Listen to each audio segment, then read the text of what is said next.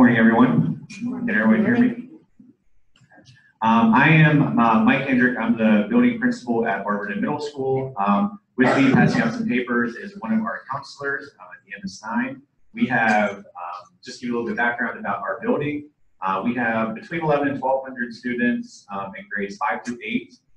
We have myself as a building principal. We have 3 assistant principals. We have 3 counselors, including Ms. Stein.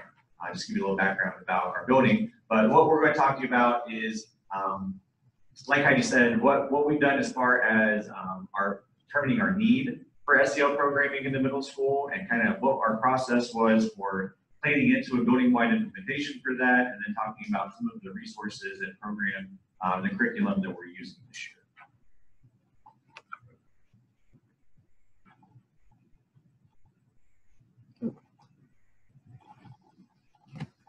So first thing, we had a conversation really with our entire building during last year, just about what is our need for social and emotional learning programming, what we want that to look like, what supports our students need. So some of the things that we felt that lended itself to needing social emotional support in our building is we had students that needed support in some of these big areas, like handling their emotions, peer conflicts, setting and meeting goals, making good decisions, relationships with other students, not having that parental and family consistent support, where the students aren't getting that outside of school. We knew we need to address that within the school. Approximately 75% of our students are economically disadvantaged. That lends itself to a whole variety of challenges and concerns that we tackle within the building. It was definitely a district-wide focus that we kind of address social emotional learning and what we're going to do at each building.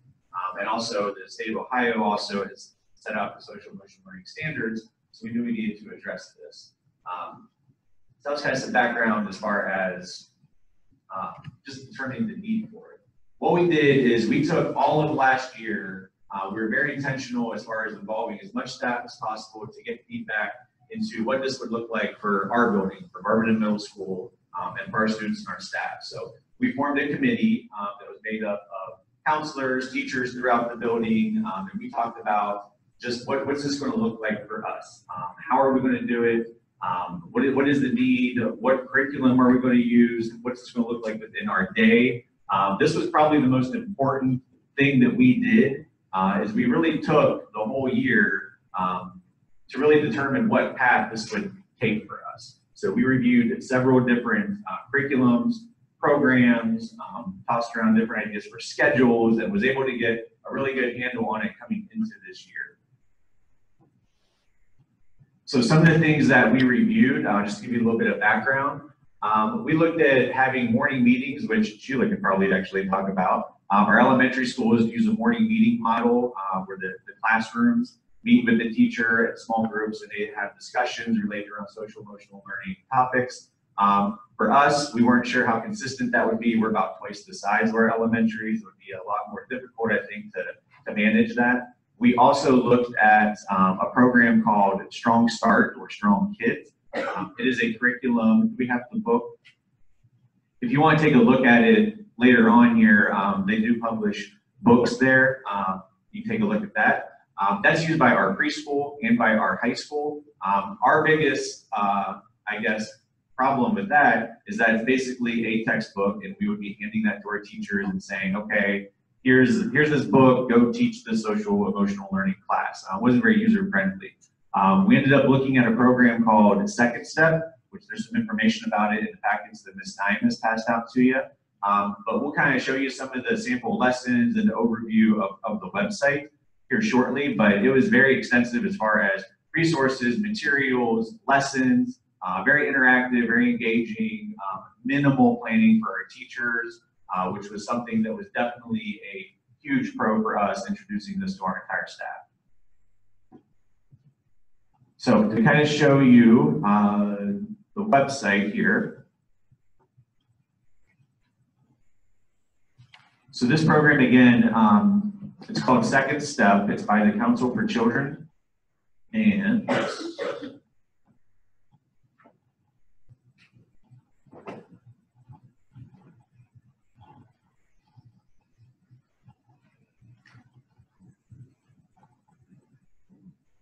So we definitely wanted to highlight this resource with you because we know in the secondary world, middle school, going into high school, it's hard to find really good, really engaging social emotional learning resources.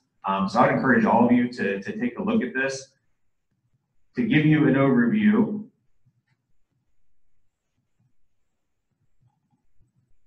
here's kind of what's included in the program. As it says there, they have fully loaded lessons for each grade level based on 4 different pillars of social emotional learning. So each grade level contains about 28 lessons, and they all focus on these 4 pillars. There's a unit on mindset goals, a unit on values and friendship, a unit on thoughts, emotions, and decisions, and a unit on serious peer conflicts. That's grade appropriate for grades 6, 7, and 8 is the way the program is laid out. Each lesson takes about 25 minutes to a half hour, and one thing that our teachers and our students have seemed to like about so far is it's very much, you can do the program completely paperless, where you don't have to print off any materials. There are some supplementary materials if you want to use in the classroom, but basically in the classroom teacher, it's just projected onto on your screen like a PowerPoint essentially, and then it leads the students through the lesson right there on the presentation. To give you an idea of what it covers each grade level, I think this is in the little handout that Deanna had passed out, but this is just a quick snapshot of the scope and sequence, which outlines in each grade level by unit what social emotional learning topic is addressed in each grade level and within each unit.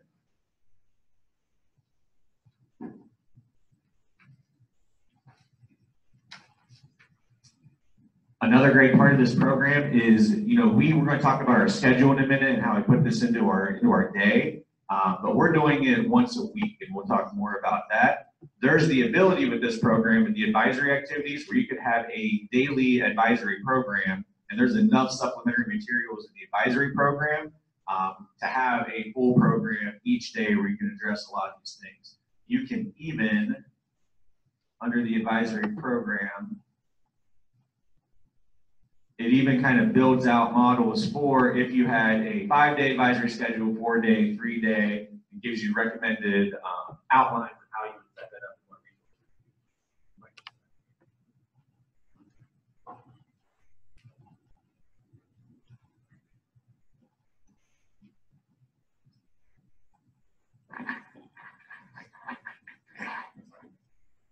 Another thing that's really nice about this program is their professional development resources. We use this extensively with our staff. We'll talk about how we rolled that out with our staff, but they have fantastic training videos and overviews for the staff in all of the units for professional development. There's also, as an administrator, there is a principal toolkit, which myself as the administrator, I can go in. It's kind of a dashboard of all of our teachers, and it shows what lessons have been completed when, so we kind of keep an eye on that for monitoring. It's also great for data collection. There's also an embedded, this website, Parent Team Connect, has an extensive amount of videos, all about different parental concerns. So this is something that we're starting to encourage our teachers to share out with parents. You can search by topics if you're a parent, common struggles that parents might have with middle school students. So that's a great resource.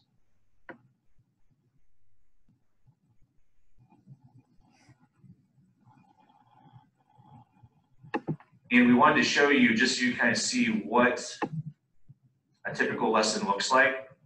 They all follow mostly the same pattern. This one is a sample 8th grade lesson. Within each lesson, you can click on objectives over here, and it'll tell you what the objective is. This one's all about setting goals.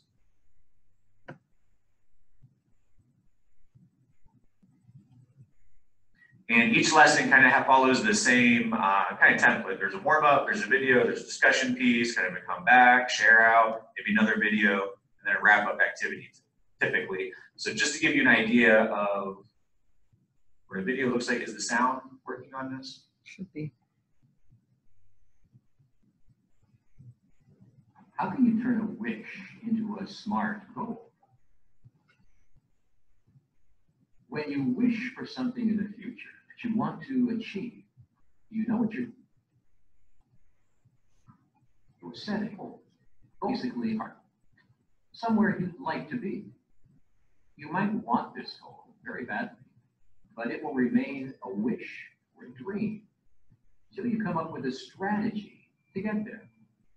Today's strategy is to turn your wish into a SMART goal. When you design a goal to be SMART, it's specific, measurable, action-oriented, realistic, and timely. By creating a SMART goal, you put your dream on the fast track. Let's take a closer look. A SMART goal needs to be specific. You'll need to clearly describe. SMART goals are always measurable. So we won't go through the whole video, but what's also really nice about this is that one is obviously more just kind of a general video. Most of the videos that are within a program have real life middle school age students offering their perspective feedback. The students seem to really enjoy that part, hearing what other students have to say about things that they're going through in middle school, some of the struggles that they're facing. So it's a really good way to engage students. There's typically a discussion piece, an activity in each lesson, and then, like I said, a wrap up within each one. So each lesson is set up kind of the same way, but very extensive as far as the resources and materials that they have. As far as how we rolled this out to our staff, we talked about the professional development resources. We knew that we needed to front load our staff for this. We knew we wanted this to be building wide. We wanted all of our staff to be involved in it. We wanted it to be a consistent thing that our students were doing within the building. So we front loaded our staff with PD last year. We have monthly delayed start days. I know a lot of schools do that. So we call ours magic time, with magic, so magical in Barberton. But we had our students in small groups, which worked out better. We were able to run them through the professional development tutorials and videos through the program that really are good as far as showing the teachers, here's the materials within the website, here's how you as a teacher set things up, what you need to do, and runs them through all of the different units and what you need as a teacher and all the different resources. So we did that with our staff last year, our whole staff. We also did a free trial of the program last year to allow teachers to explore, experiment, get used to the website and the program. And then this year, when we came back, we had everyone cycle through sessions, again, going over the general PD for the program, and then giving them time again to explore within their teams and within their classrooms individually, so they felt good about it going into the year.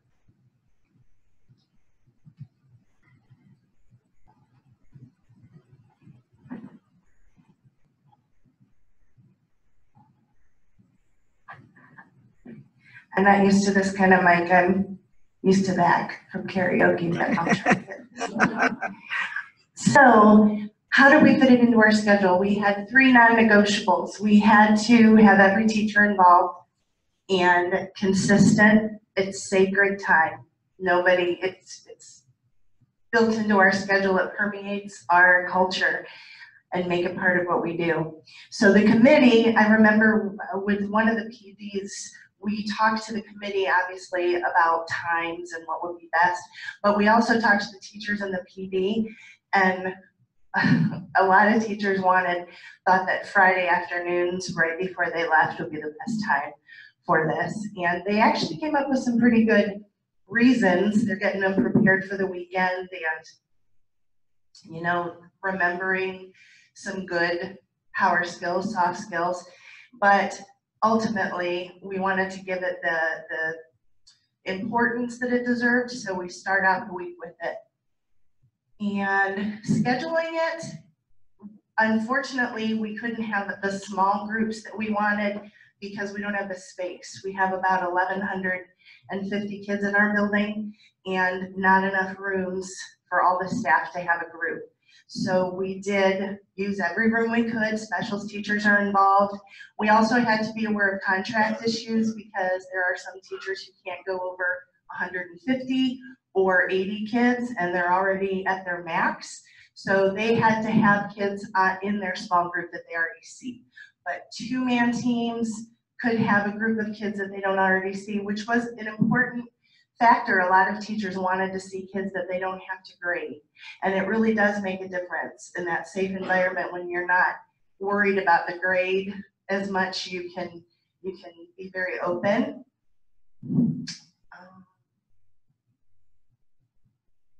Yep.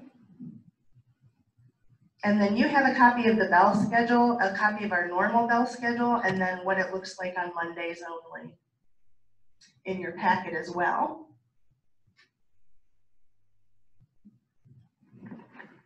And to hop in on the schedule part, because I know that's one of the biggest obstacles to doing something like this.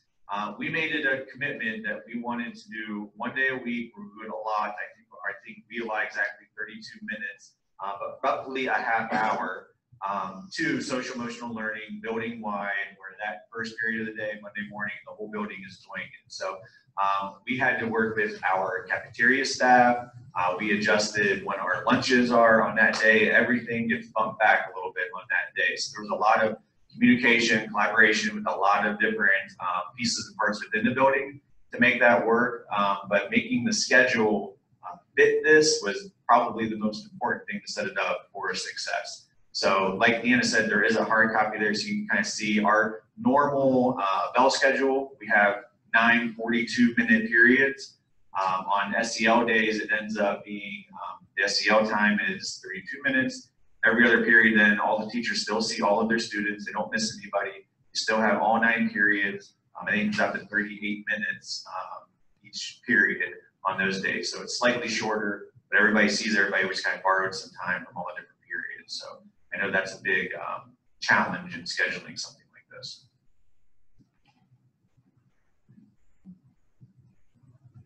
And one thing I wanted to add real quick as a counselor, so there was a little bit of chatter among the teachers. Well, why don't the counselors teach this? It's social emotional learning. And there's just, and I understand that, but there's no way that 3 counselors can teach 1,150 kids all of the curriculum and social emotional learning that they need. So all the staff though all of them did see the importance of it. I don't remember any pushback with someone saying it wasn't important. So the first couple Mondays, we just made sure everything logistically worked out. We did icebreakers. They worked on the PBIS initiatives or matrix just to get everybody going. And really, I loved to walk around and see the small groups created. That they were sitting in circles and a lot of engagement and sharing.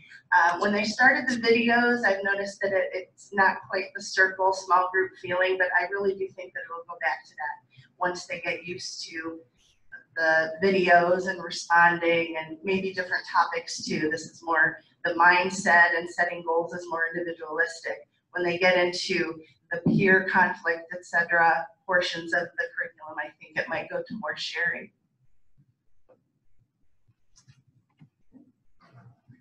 Was up there too. Sorry.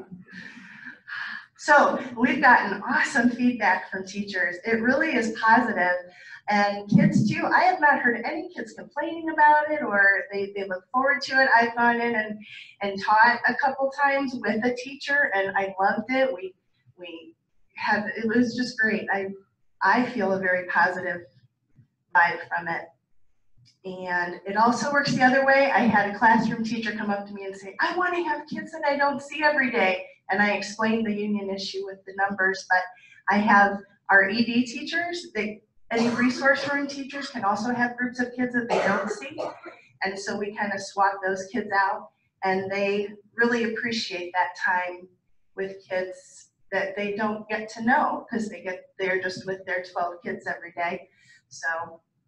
And we're going to do a survey for teachers and students to really get more into feedback that maybe they don't want to share verbally. So we'll be able to tweak it and get ideas.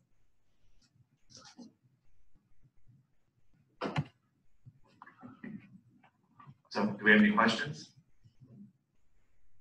Yeah. So when you guys rolled all this out, since these kids are a little bit older, did you guys actually have the teachers maybe just sit down talking about what these goals were going to be? If this is PBIS, if this is what we're going to be doing, so that they kind of know why they're there was ever a meeting done.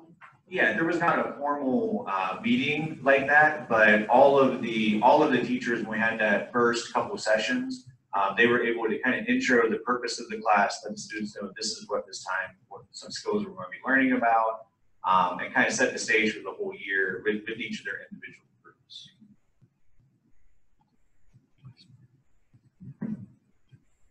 Do you have to pay for the program? Yes, good question. I figured. Yes, no, we meant to mention that. It was what we thought was a very reasonable cost for everything that you got. A one-year building-wide license was approximately $2,500. And that's for the whole building. All of our teachers are on it. There are options to do a 3-year and a 5-year license, and it makes it a little cheaper each year. We're using, we paid for this year's license with a portion of a grant received for safety and security. We tied social emotional learning into that. As I'm sure all of you, we're going to be receiving more money for the student wellness and success grants coming out.